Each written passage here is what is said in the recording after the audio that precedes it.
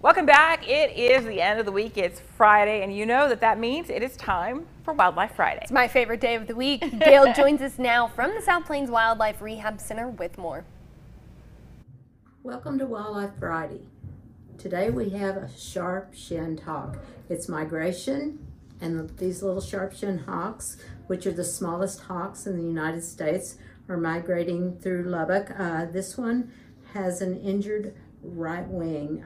He has a hematoma on the right wing, and we have it bandaged up. He should make a full recovery. It'll take a couple of weeks for it to heal.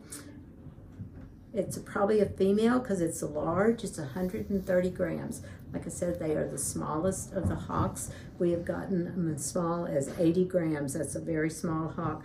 But their talons are so sharp, they are like little needles. And if they get in your skin, you have to individually pull each one of them out. They're very smart birds.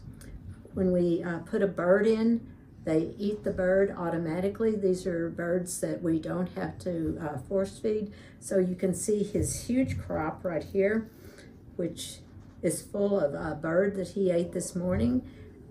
He will be with us for several weeks, and then he will be released on his own. We have had 2 prairie falcons come in.